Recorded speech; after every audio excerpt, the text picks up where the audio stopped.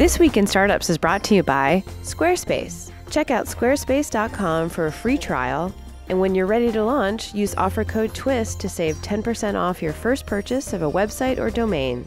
And LinkedIn. LinkedIn has marketing tools to help you target your customers with precision. For a free $100 LinkedIn ad credit to launch your first campaign, go to linkedin.com/thisweekinstartups. Hey everybody, welcome to another episode of This Week in Startups. We've got a jam-packed news roundtable for you today. Tons of news. The scooter wars are, I think, settled here in San Francisco. A bunch of tech luminaries are being grilled on in Capitol Hill today, Sheryl Sandberg and Jack Dorsey. And Lyft is getting ready to IPO. Tons of stuff going on. My guest today, Iain Thomson, is back. How are you? Always good, always good. And how was Burning Man? It was good. It looks like you wouldn't get me down there for love nor money. I've just recovered from Black Hat and DEF CON. I'm not heading down to another desert. DEF CON is your personal Burning Man. Explain to the audience what DEF CON is. DEF CON is the largest collection of the largest hacking conference in the world, probably the most fun as well. It's basically Black Hat's where you go if you want to see what isn't in the manual. DEF CON's where you go if you want to hack the source code, rip out the hardware, replace it with your own kit, and then do something really good with it. I knew I was not in Kansas anymore when I went to DEF CON about a decade ago with the Hackaday team, and there were 4 ATMs in the lobby. Yeah. And I just thought, what lobby has 4 ATMs?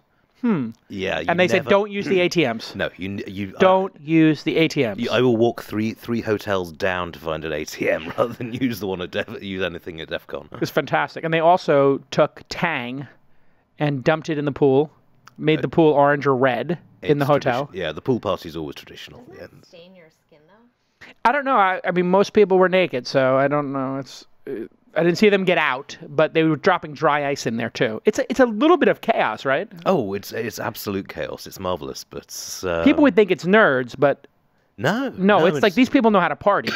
Oh yeah, no, definitely, and it's also one of the most, with the exception of Enigma, it's probably the most gender equal thing as well. A lot more women there, a lot of families with kids as well. Huh? I mean, yeah, why is that? I think in part because the kind of people that go to DEF CON were the kind of people that got the living hell beaten out of them at school for being geeks. And so they tend to be a bit more accepting of people who... It seems like a very tolerant group. Also with us today, Clara Brenner from the Urban Innovation Fund, investor here in Silicon Valley. Welcome. Hi. Second time on the News Roundtable, I think, That's or third? Right. Second time. All right. Everybody knows Clara has given some amazing talks at our events, and she's a great investor. Okay, let's get right to it.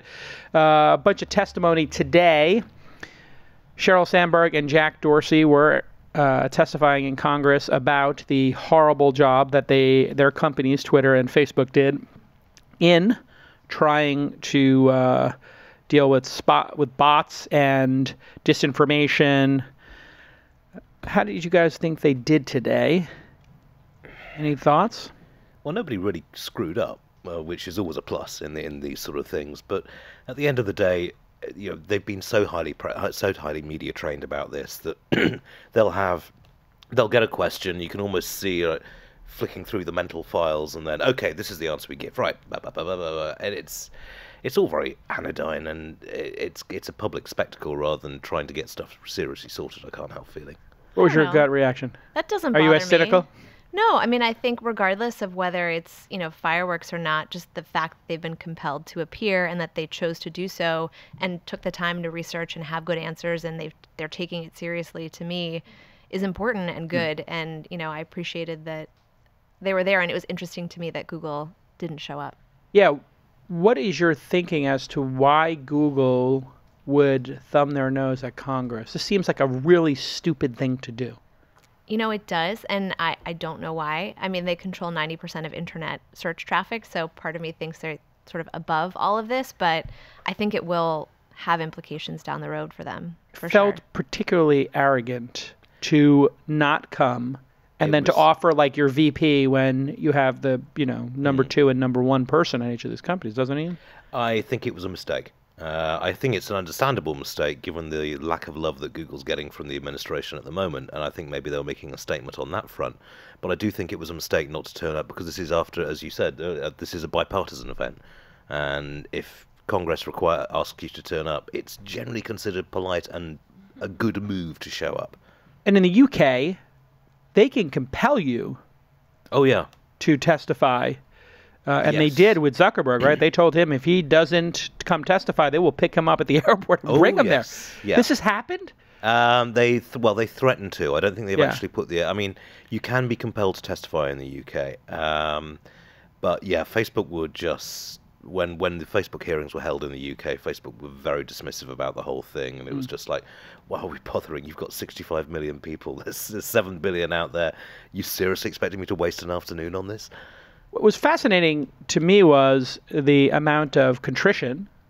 It seems like they're taking it deadly serious, which to me, I found it very bipartisan, intelligent.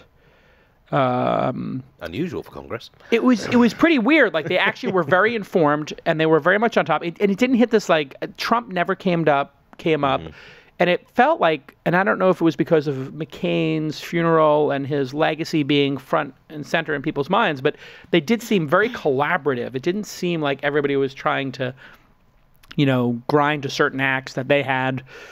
And the deplatforming of people didn't really come up as an issue, despite Alex Jones running around the place like a maniac in the hallways. Fight with Marco Rubio. Trying to pick a fight with Marco Rubio, patted him on the shoulder.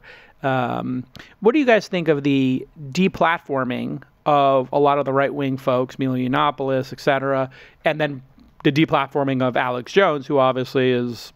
And there's a fair few left-wing people who've been deplatformed as well. On the left, really? I don't know of one. There's a couple of people from that were complaining at DEF CON that some of the socialist hackers group had been deplatformed. I wonder if they're anonymous accounts or actual... Well, this is it, yeah. Yeah. But what do you think of Alex Jones being deplatformed from all of these, YouTubes and Facebooks, and I guess Twitter suspended him and then let him back? And it's a really tricky one because on one level, you should always be prepared to listen to other people's arguments, but on the other level, he's totally irrational, and you can't argue with crazy people. And some of the stuff that comes out of, the parents of the Sandy Hook kids have been harassed to hell and back by this guy because he keeps on spouting these lies. And it's a very so tricky vile. situation. Yeah. But What do you think, there's Clara, also a about difference this? between protecting public speech, which is an incredibly American value, and protecting the public from dangerous speech, which is something I think most people can get behind.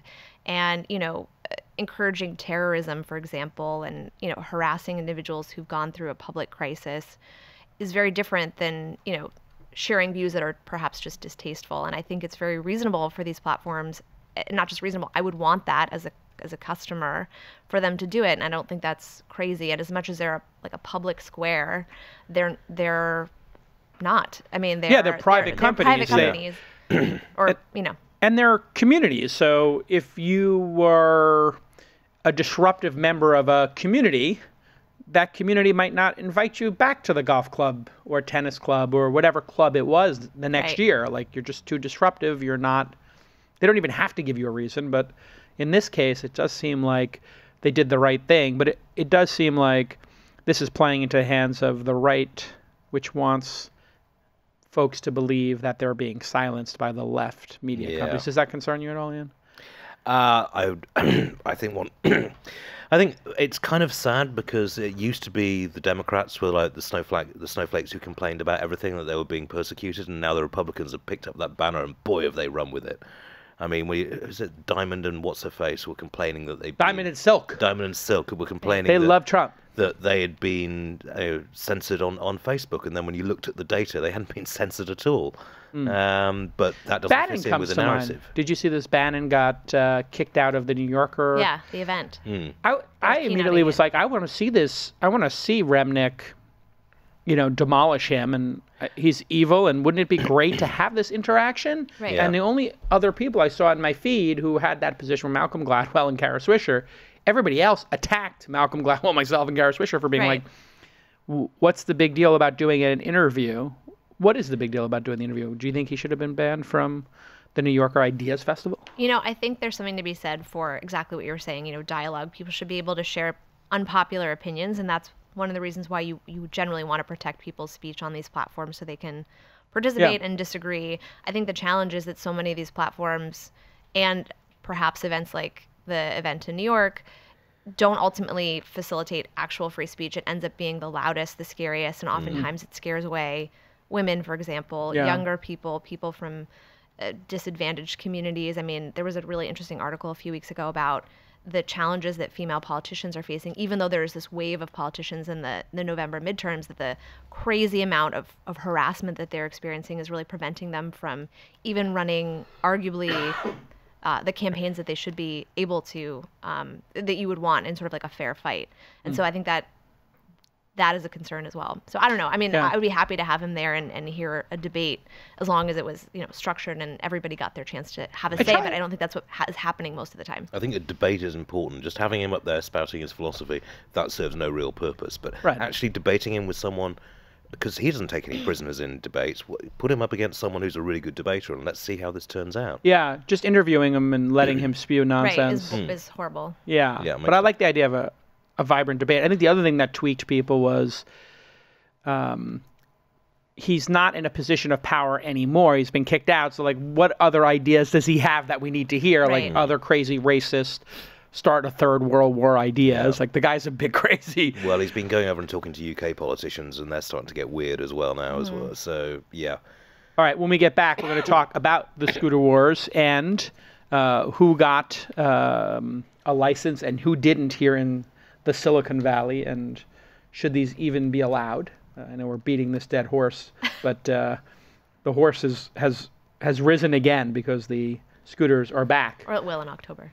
Or they will in October, and we'll get an update on that in just a second. Hey, if you have a great idea and you want to turn it into a beautiful new website, use Squarespace, where you can blog or publish content, sell products and services of all kinds, and promote your physical or online business, announce an event, or do a special project. Of course, you'll get beautiful templates that are customizable and powerful e-commerce functionality that's optimized for mobile. And you can buy domains, choose from 200 plus extensions, get great analytics, and you will get free and secure hosting and their 24/7 award-winning customer support. We use it all the time. Go check out the Launch Angel Summit or Launch Festival Sydney, or Launch.co, all running on beautiful Squarespace sites. So here is your call to action, everybody. Go to squarespace.com and get a free trial. Then, when you're ready to launch, use the promo code TWIST and you'll save 10% off your first purchase of a website or domain. Squarespace, make beautiful websites and get all that powerful e-commerce functionality, and you'll be optimized for mobile. It's a really great service. We love it and use it here every day. Clara, what's going on with these scooter wars here in San Francisco? And where do you stand on it, since you've made a career of making cities better? Do these scooters make cities better or not? Yes or no? I think generally yes. Yes. Yeah. Now, expand it. Thank you for a yes, no. I mean, nobody will just say yes or no. So your position is they make cities better. Mm-hmm. Why? And then why do they make cities better? And then why are people so tweaked about it? I think multimodal transit is really important. You can't just take a bus. You need to get that last mile, and there are lots of different ways to solve that last mile, but I think having options is good. I think what's happening in San Francisco, and for those who don't know yet, the city has essentially come out with its permits for a certain number of scooter companies, 2 companies, and a bunch were shut out. And so it ended up being Scoot and Skip.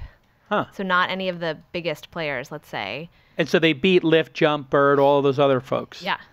Wow. So, is that the city giving a message to those people who went rogue and just dropped them? Yeah, it is, in a big way. It's exciting. I mean, I think it's good that cities are exerting a little bit of muscle to control the situation, because it was getting out of control. And frankly, when you have all of these players in the market, it's really just a race to the bottom. Everybody had the exact same product. And so basically what they decided to do was offer 2 permits, 2 companies. I think they each start with 600 or so scooters. Yeah, 625 each. And then they get to double that in 6 months. But that doesn't mean that they'll have control of this market forever. In 6 months, other players could theoretically come into the market if they're not doing a good job. But the idea is, when you limit competitors, I think, geographic equity is more likely to happen. Because geographic equity. Well, if you had 10 companies in the market, they're all going to compete for the few geographic areas where there are the most users, for example.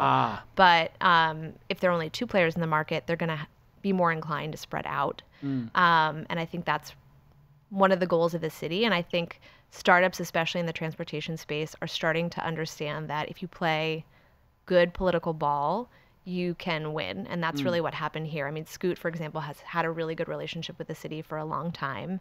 And Skip didn't launch without a permit, unlike their competitors.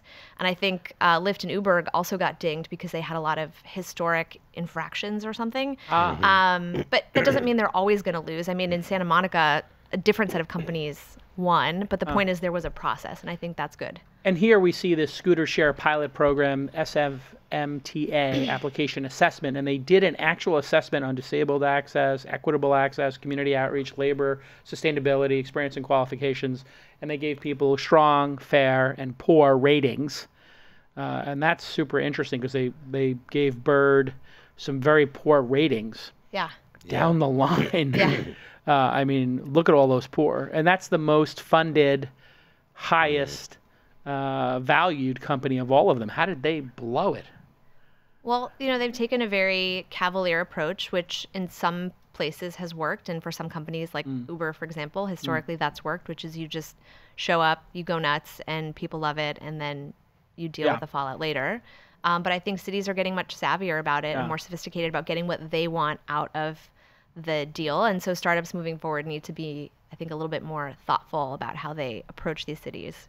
Which you predicted. And you've been saying for 5 years. Since we've met, you've been saying this constantly, which is like, hey, get to know the people in office and work with them. Don't just like drop your scooters or, break every rule and thumb your nose. And that doesn't mean they'll end up being successful. Like in 6 months, another company could come along with a better and differentiated product. But I mean, I think there are also some very legitimate concerns that people have raised about, it's one thing to sell a good story, but the 2 companies that won are arguably some of the youngest and poorest, like least funded, let's say. And so companies like Lyft and Uber, while they have made mistakes in the past, they have huge operational capabilities in terms of like actually being able to deliver a solution that meets the needs of the most citizens at scale. They're probably, Uber's going to crush it because they bought Jump, which we had on the podcast. And Jump on the podcast kind of tipped their cards a bit that they were going to do scooters. So they're doing scooters. So that's going to be pretty powerful. You could take... If you can't get an Uber or there's a lot of traffic, you could just take a scoot to the BART. Think if you pulled up an Uber and it literally planned, you start with a car and then you get on a bike or you get in a scooter. And, that is the ideal situation. And they're probably the most capable of delivering it, which means I suspect that these winners will probably end up getting scooped up in the next few months. And parking seems to be one of the big problems. Is there a solution into this parking problem? And you're so curmudgeonly and upset, generally speaking. I got to think that you hate this. Am I wrong or am I right? I mean, actually, on the way here, I was having a chat with a taxi driver about San Francisco's parking authorities because those people are absolute Nazis.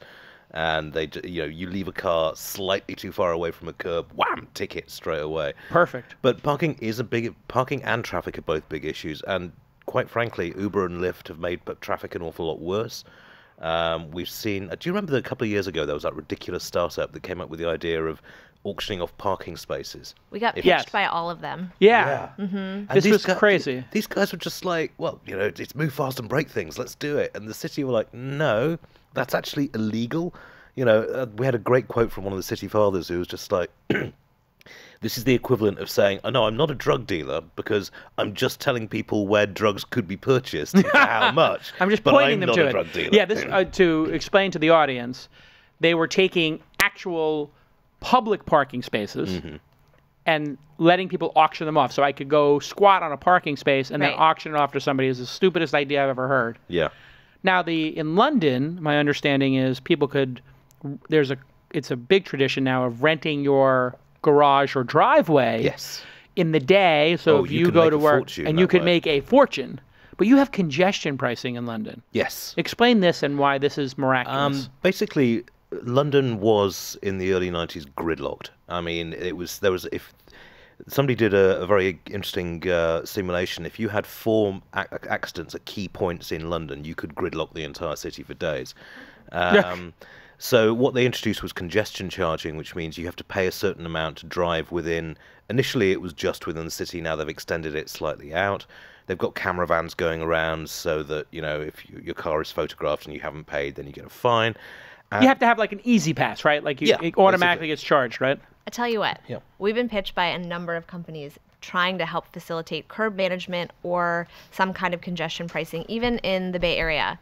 Either, is it some kind of sticker you put on the car and then you help, essentially like an easy pass, you help cities administer it. Or, I think there is a flight to order, and everybody got really excited about these dockless options for bikes and scooters. But the two companies that won, for at least the scooter war of the moment, both had proposals for lock-to systems that they haven't built yet. But the idea is at least you have to lock it to something to manage the sidewalk. And Detritus everywhere. Right. Or some people are saying, like, the reason why Motivate, for example, was acquired, the bike share system by Lyft, is that they control a huge amount of sidewalk space. And that's incredibly valuable, whether it's for locking systems or charging or whatever. But ultimately, you don't want all that shit everywhere. You need it managed in some way. I think this is probably the most important and instructive photo of our time. This is Jeff Fowler from the Washington Post and previously the Wall Street Journal. Nice guy.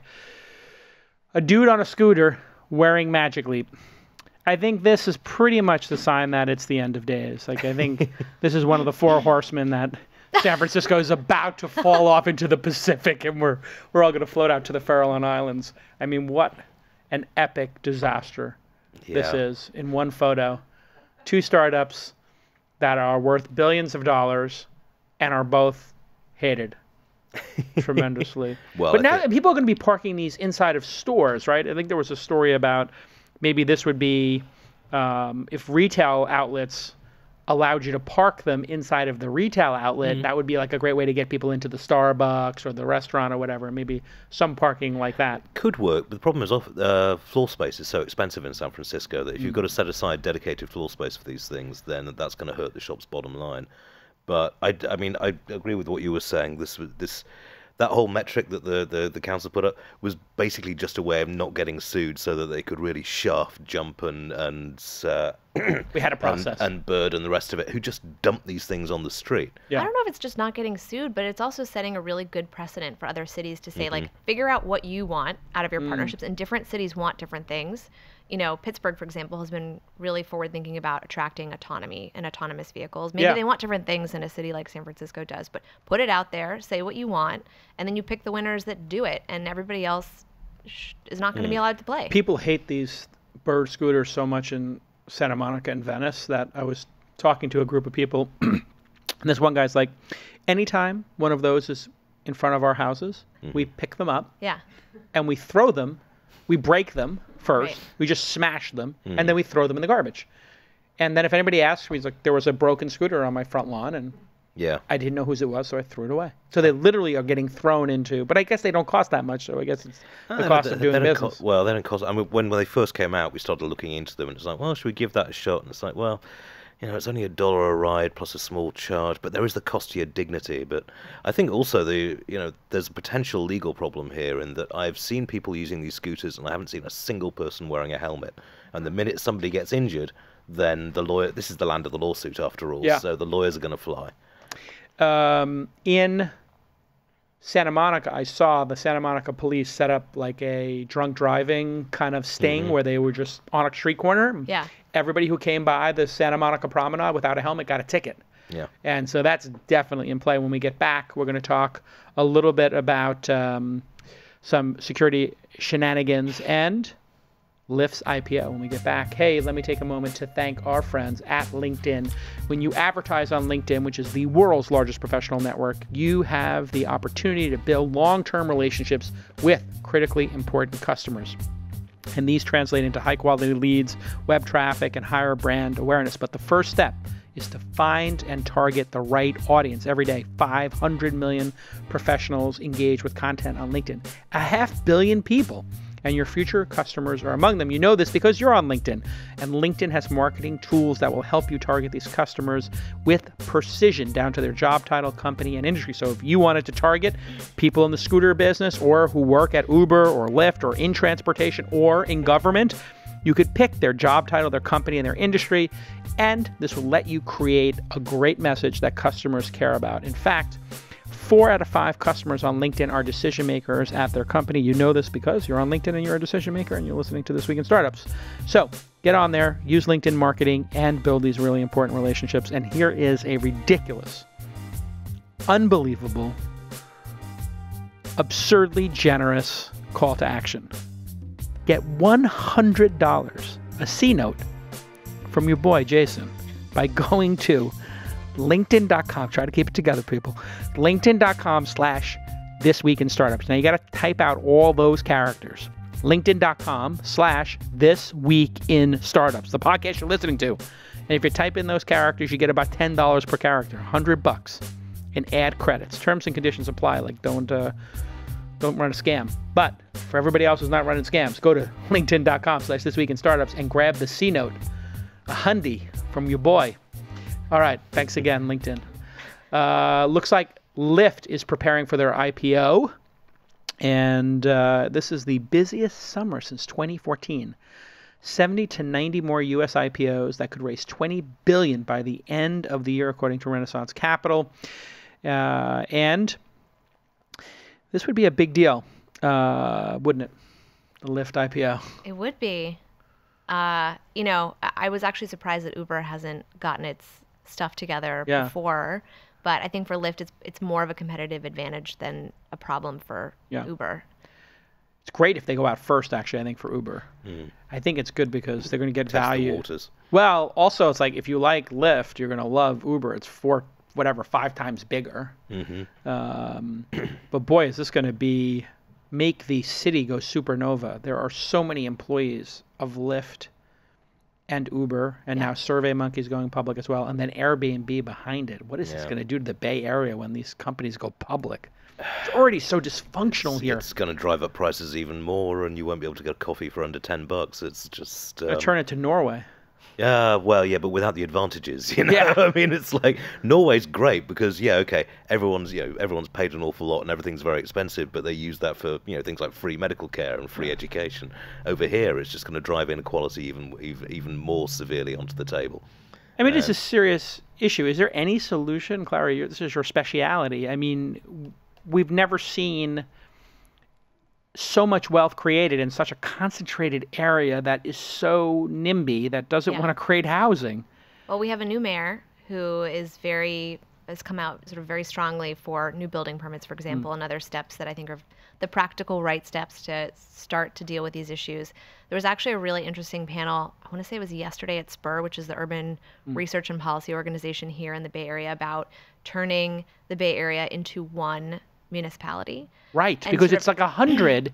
So everybody can point to everybody else and filibuster, right? You have Oakland, Berkeley, San Francisco proper, Hillsborough, San Mateo, Millbrae, Atherton. These are all separate communities. People don't realize that. Yeah, and so coordinating is really challenging, and it should be a regional effort. And so there's some thought that would do it. I mean, that's a very far off possibility, but those are the types of steps that would be necessary to kind of rein in some of the craziness that's happening around here. Yeah, it seems like Redwood City did the best job of any area in the Bay Area of planning out and building units. I mean, they had some master plan, from what I understand, that just created thousands of units. I don't know if you've been down there in the last couple of years, but it's like a building storm.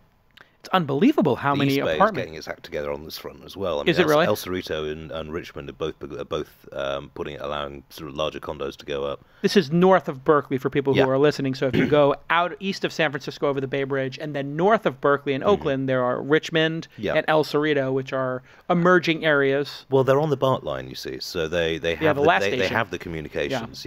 But it's got to be done and I know it's unpopular because if you were lucky enough to buy a house in Silicon Valley in the 90s, then that's your retirement plan sorted out.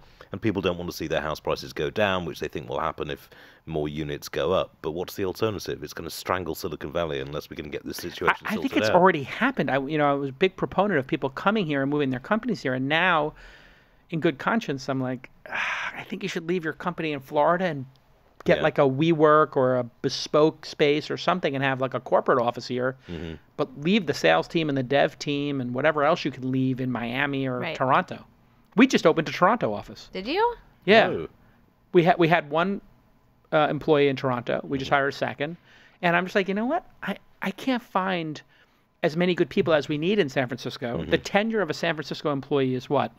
A year and a half? Right. Yeah. And people I think it's 50% plus of people in San Francisco report that they're planning on leaving San Francisco. Yeah, well, more people left last year than came, apparently. That is fantastic, or disturbing, either way. Both. I think that's why rents probably were stable for a year. Yeah. Well, is that people and there was have a given lot of up. new construction. Yeah. Yeah. I mean, think not enough, but there was more. I think also a lot of the people leaving weren't the kind of people that we actually want to leave. They're the teachers and the policemen and the sanitation workers who genuinely just can't afford to live here, so they go somewhere else and maybe commute in for 3 or 4 There's hours. some interesting initiatives, though, like Chan Zuckerberg Initiative, for example, has really made it their thing. And I think you're starting to see more tech philanthropy focus on the region, which is not something historically that you've seen around Which here. is fascinating when you think about the Zuckerbergs, because East Palo Alto, which is the most affordable area, I think, in the peninsula, Right. is now becoming the place where they're doubling and tripling the rents because Facebook employees are moving to East Palo Alto, Right. which was supposed to be like the most dangerous, like you don't want to even drive through there. And now people are like, I'm tripling the rents and I'm renting to. Yeah. We see a Facebook ton of employees. companies around this trying to solve the space, and I'm not sure any of them will do it. But whether it's, facilitating fractional ownership or saying, like, we'll do special financing if you're a teacher, for example. And I think Chan Zuckerberg is actually invested in one of those companies that specifically Wait, explain what that targets- means. So the idea is they specifically develop housing for particular types of individuals. The idea being maybe you're not Based the on highest, career. based on career, and maybe you don't have the highest income, but it's a very reliable income. You're employed, say, by the unionized, city and county of San Francisco. Teacher, Right. doctor. And so perhaps you could provide more competitive housing by putting everybody together and offering them a special package. I'm not sure it makes business sense, venture business sense, No. but a lot of them are trying to make it venture business sense. Yeah, I tweeted, I don't know if you saw my tweet over the weekend. I was down at Gilroy Gardens, which is a charming little amusement park Yeah. down in Gilroy. Gilroy is a town south of San Jose. And it's, I guess, an hour and a half from the city and maybe 45 minutes from, Atherton and Palo Alto, those kind of places. And I was just looking at it thinking, wow, why don't we just make Gilroy or, going north Petaluma, where Leo Laporte is with This Week in Tech, why don't we just build a city there in one of those places? Why hasn't that happened here, do you think, Clara? Well, there's something to be said for economic opportunity. Just because you're there doesn't mean anyone else that you need to engage with is there. Right. I think what's been interesting is the rise of the opportunity zone. People keep asking us about that in the last few weeks. Explain what that is. Okay, so it's basically a tax-advantaged investment opportunity.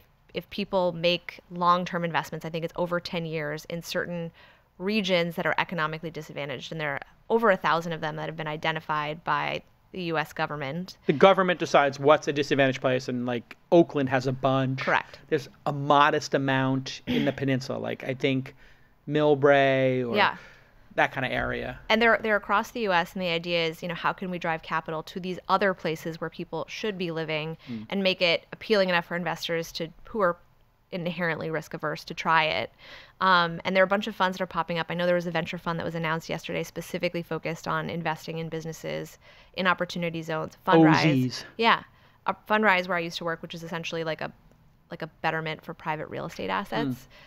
They have a new opportunity zone fund. Specifically, we're only going to invest in real estate in opportunity zones. I think it's interesting.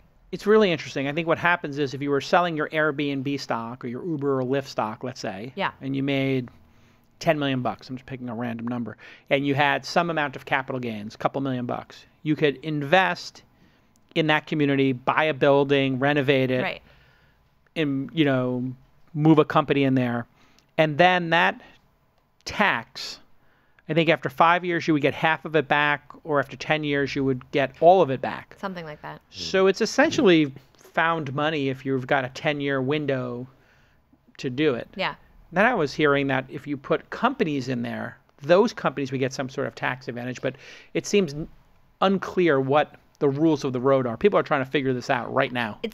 I mean, people ask us, like, are you going to start, investing in opportunity zones? I don't think that's going to be appropriate for us anytime soon. But who knows? I think the idea of encouraging companies to move to a different city is just complicated. Like, unless it's a super well-funded company, I don't know. It's I a lot think, to ask. Yeah, I've been thinking about it. And I'm just like, I think if I bought a warehouse building in Petaluma or a warehouse building down in Gilroy, Yeah. and I just told folks, like, you could have free office space here, and your company could be, instead of being in Miami or Toronto, you could be with a 45-minute drive of Sand Hill Road or an hour and 15-minute drive of the city. I think that would be better for our startups than being all the way there. I'm not sure. Maybe, but I mean, there's something to be said for quality of life. People want to live in dense urban environments. I mean, that's our whole thesis as a fund, is that, 81% of Americans now live in and around cities, not because it makes financial sense all the time, but because they want to be there. So saying, go to Petaluma, as much as I love Petaluma, I don't think, even if it was cheaper, I don't know how many people would take you up on it. We just have to, like, get somebody like Google or Facebook or Airbnb to just be like, we're going to build a community up there. Santa Rosa's burnt out now, right? There was huge fires, so that seems like an opportunity there. If they're rebuilding anyway, why not rebuild it? Although, unfortunately, the fires have left accommodation nearly as unaffordable as San Francisco because so many homes went up in smoke. Yeah. We have an investment in Blockable, so, like, I wonder if they could just drop 1,000 homes or something like that. Well, Facebook's building its own homes now. Its own homes now as well. Yeah, you saw the tour for Bumblebee Spaces. I did see Bumblebee Spaces. You're an investor in that. Bumblebee Spaces is very cool. Yeah. And they're focused specifically on employee housing, as that's one of their sort of target markets. So they're essentially a robotics furniture company where it's sort of like Murphy bed for the future. They store everything in the ceiling. So your bed, your closets, everything with a push of a button literally gets hoisted into the ceiling. And the idea is, how do you make smaller spaces more That's actually appealing? rather cool, yeah. We had him on the podcast. It's pretty cool. You go into the room and there's like a couch and a desk, and you're like, oh, this is like your sitting area, your office, and it's like, yes. And you go over to like a little iPad and you press beep, beep, boop, and all of a sudden the bed comes down, and then your side tables come down, and your closet comes down. The closet's the best part because you're like, oh, I just put all my suits and my dress shirts up there. Boom, you press a button, it goes up. So you remember in The Fifth Element when Bruce Willis comes home and he like puts his gun and he puts his ID and like everything's going into these like little compartments in the ceiling. Yeah, it's the Fifth exactly that. And their target market, or one of their major target markets, is employee housing, because so many companies are looking to build housing for their... Oh, here we there you go. Look, there's me. That's me. There's you. And here's That's the house. button. And I'm like, what is going on here? I'm scared this thing's going to fall on my head. But it's a Tesla engineer who did this. Yeah. And that was one of the reasons we did it. We were like, this is really out there, but the team is so fantastic. They're really on it. Yeah. See, there's that's the bed, and he's standing literally under the bed. Yeah. And I'm like, what happens when your kids jump on this and try to lift? Because that's like what kids are going to do. Right. Yeah. And he's like, yeah, it's got a weight sensor. If there's weight on the bed, it doesn't go up. He has one in his kitchen, in his own house, that they use for storage, and all his children have used it, and there's a cute video of them. Actually. Yeah, it's pretty neat. I think it's going to work. All right. There it goes. We're watching it go down now? I don't know, for a second. Yeah, they're trying to find it here. Okay. You can keep scrubbing. All right. So some security shenanigans. BitFi, a John McAfee-backed hardware crypto wallet firm. I'm watching. By the way, just to... Oh, here it is, by the way. We're watching here. That's the pulley system, which is actually... It's not a pulley, it's a... Oh, so it's got a camera to make sure there's no one standing underneath this at the and time. it's got a camera to record what goes on in your bed. Yeah. I was like... That's exactly right. It's like, it's a little creepy, right? He's like, yeah, we got to think about the camera in the bed. They're doing motion sensors now. They're doing motion sensors now. I was like, yeah, I think you're going to want to just get rid of that bed, because if that got hacked, that would be not good. Yeah, or just put a physical cap But over the in top the closets, they have cameras, which is kind of neat, because then you could pull up your thing and be like, oh, where are my keys? So they're identifying with computer vision what's in your closet. It's kind of neat. It's still a little creepy. Yeah, you see, I don't even have one of these sort of Echoes or personal home assistants in the house. I do my stuff manually. I refuse to have them in the house. Yeah, I'm a little concerned about that as well. Yeah, I do not. You should be. Yeah, you really should, because we've got recording a generation who... It is. I mean, your phone is recording everything, but... Yeah. Well, that's just for the NSA. Come on now. We're just trying to stop terrorism with guys. that. But speaking of security, John McAfee's hardware-backed crypto wallet got hacked. The unhackable got hacked. If you just said the first few words that just came out of your mouth, you should know it's problematic, like right off the bat. Yeah, John McAfee. I mean, yeah. Did you watch this documentary about John McAfee on Netflix? Yeah. I'm halfway through it. It is bonkers. Yeah. Crazy. I mean, this guy is insane. Oh, almost certainly clinically. I mean, he's He was making drugs in the middle of the Costa Rican jungle or something. Yeah. It's like, bath salts, apparently. Yes. was it bath salts? Apparently, it was bath salts, but The things that people like make people into zombies. well, it seems to have worked for him, but But he's taken seriously? well, In no, the- he's 12 pounds of crap in a 10-pound bag. I mean, it's just he put out this tweet recently with just, I founded the cybersecurity industry. Like, no, Dr. Solomon's actually did, and you just did a halfway decent product and then bought someone else's in. He makes it, and the minute you say something is unhackable, the person saying it doesn't know what the hell they're talking about, because there is nothing on the planet that is unhackable. The Five Eyes nations? Yeah, I've never heard that term. What does the Five Eyes mean? It's what Winston Churchill used to call the English-speaking peoples. It's America, Canada, Australia, New Zealand, and the UK. Left Ireland out of there, I guess. Historically, kind of touchy. It's In South Africa. And South Africa. Yeah. well, yeah, but again, politically, South Africa was kind of touchy at the time. But yeah, it's an interesting example of how we've basically won the encryption debate and lost the battle and lost the war. Explain. Well, for years, the FBI and others have been saying we need to install a backdoor in encryption, which is a fundamentally stupid idea, because mathematically you can't put a backdoor in encryption that only you can find. And if you tell people there's one there, China and Russia are going to do Manhattan-style projects to find it. So instead, what the official communique said, and they invited tech companies there, and they all said no, was, okay, we're not going to break encryption, but we are going to legislate so that we get access to the device. And as we've seen with a lot of the Mueller stuff, you can use Signal and secure apps all you like, but if they get the phone and and you haven't deleted your messages, they're still there, and you can get them. So it's an interesting shift in terms of law enforcement, and we're going to see, I think, a raft of legislation out there which will give law enforcement access to your devices, whether you like it or not. Do you think Apple should unlock terrorist phones when subpoenaed? Because they've taken the stand they're not going to unlock, and then Well, they say that they can't. they say they can't. Yeah. Which means they set it up so they can't. Yes. Bill Gates, I believe, said that they should. Yeah, Bill's he didn't cover himself with glory on that one, but I mean, you can see the argument for it, and the FBI's cherry-picked some very nice test cases with the San Bernardino, for example, but and they said, well, The mass shooting, that couple who did the mass shooting, their phones are locked. Well, they destroyed all but one of their phones, and the one phone was his work phone. And the FBI said, well, we can't get into it. Apple needs to create the software that allows us to get into it.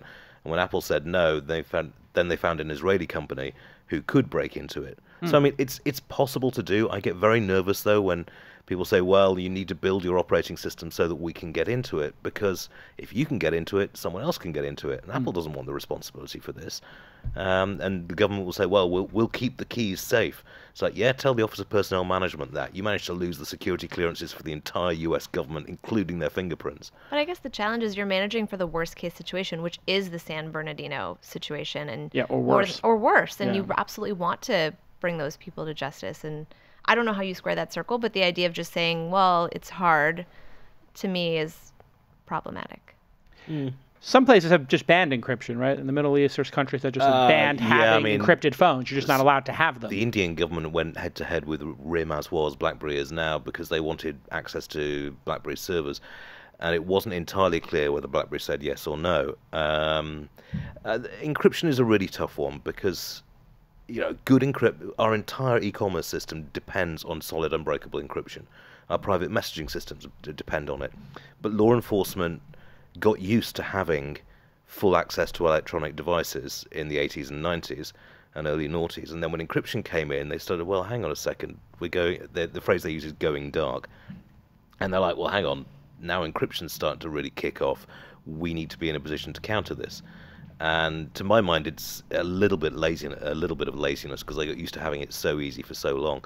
You know, we've only had computers in mass markets for the last 20 or 30 years. Law enforcement worked fine for the previous 100 or so. But that's totally different now. Like, I don't keep my money in a vault. You know, my files are not in my box under my bed. You know, they need to be accessed. I mean, this is not my area of expertise, but I have to assume allowing the government full access all the time doesn't seem like the ideal, but access with the with the warrant seems good. Yeah, the problem is, though, I think, from what I'm getting from your saying, Ian, is once you put in any kind of backdoor to encryption, the motivated nation state is going to get in there. Oh, and criminals. And then the whole thing is cracked. Yeah, I mean, and criminals as well. I've interviewed, this has been an area of study for me, so I mean, I've interviewed Winfield Diffie and Bruce Schneier and a bunch of other people about this, and they're like, look, we can't change the maths.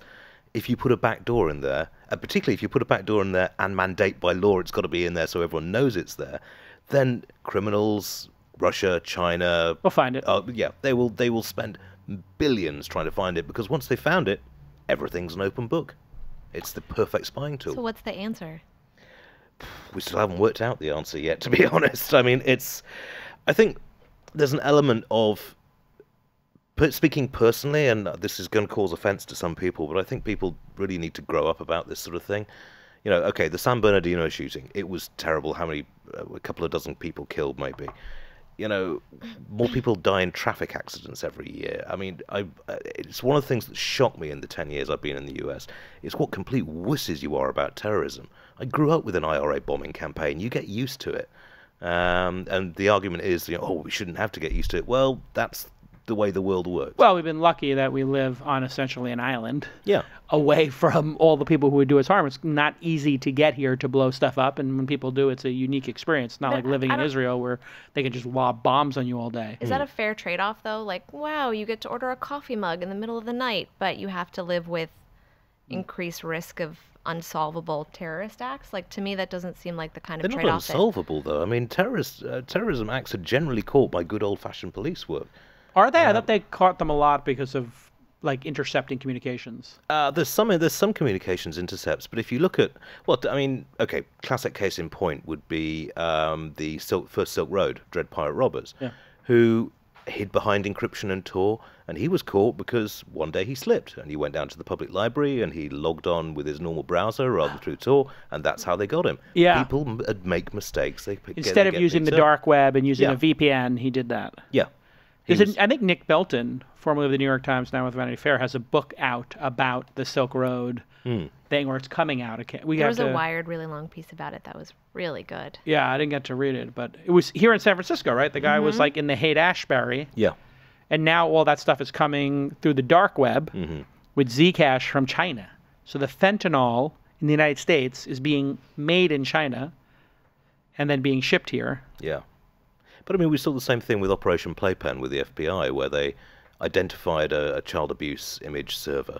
They seized the server, they ran it themselves for 14 days, took an install malware on the computers of people who were logging in, and they've had hundreds of arrests from that. This is doable without, there's no need to throw everything out just to get some temporary idea of, we're maybe a bit more secure. But see, that's a much more compelling argument than saying we all have to get used to living with increased terrorism. Wow, I mean, increased terrorism? Seriously? More people were killed by vending machines last year than terrorists in the US.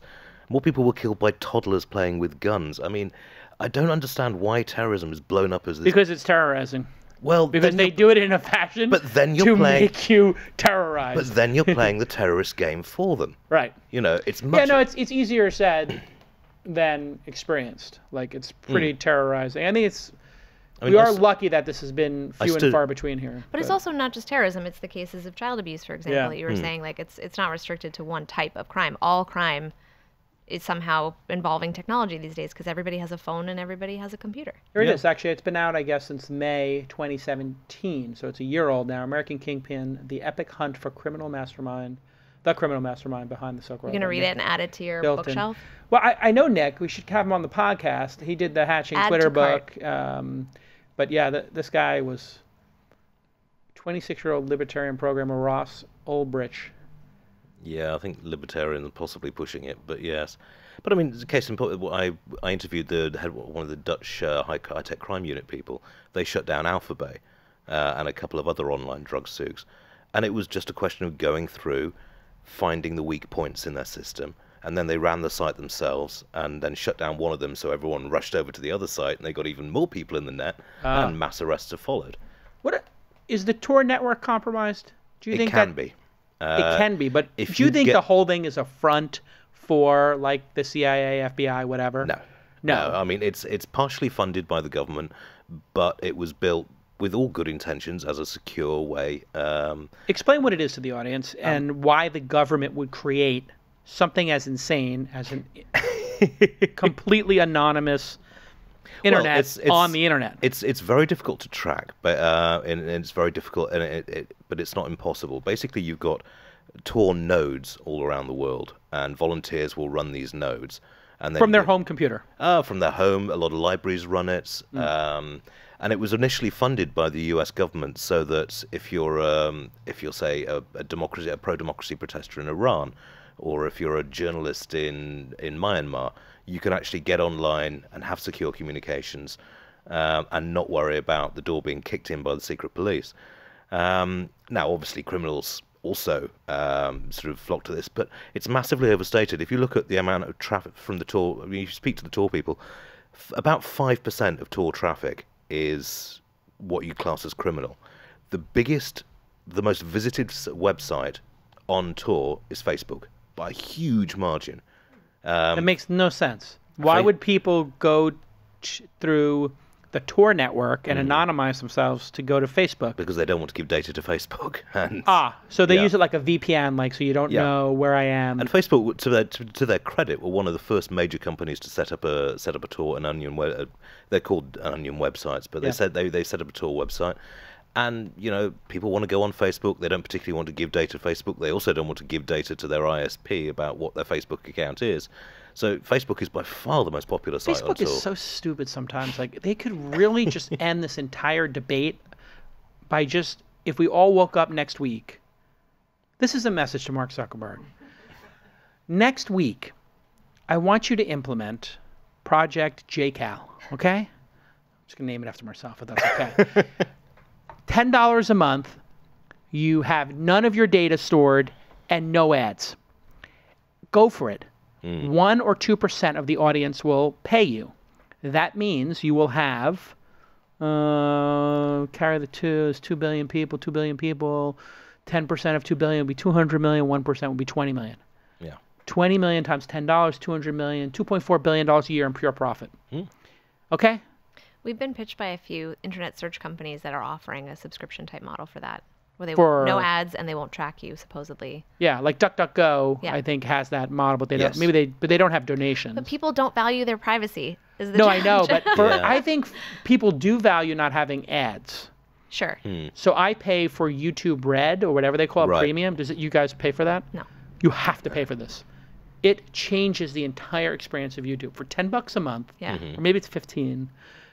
You see no ads on Facebook, which then means on YouTube. On YouTube, sorry, nothing on YouTube. Then you can use YouTube for like listening to music and stuff like that, and when you'll use it more because there's no ads. So I consume a lot of my news by going to the news tab, and I can watch all the CNN clips, all stuff with no ads. It's so nice. I mean, it's just buttery. Oh, so good. And then I use Ghostery, the Chrome extension. I don't know if you use that, but Ghostery blocks like almost everything. Just delightful. Okay, as we finish up here, there was a leak in the space station. Yes. And we have to pull up this video or this image because I read this as well. And they were trying to figure out what this drilled hole, and we'll pull it up in a second here. Drilled is up for debate, but yeah. Or this hole, this hole in the space station. Oh, yeah, and it would have decompressed. Which they fixed with duct tape. Okay, so Ian, was this a Bond villain or a mistake?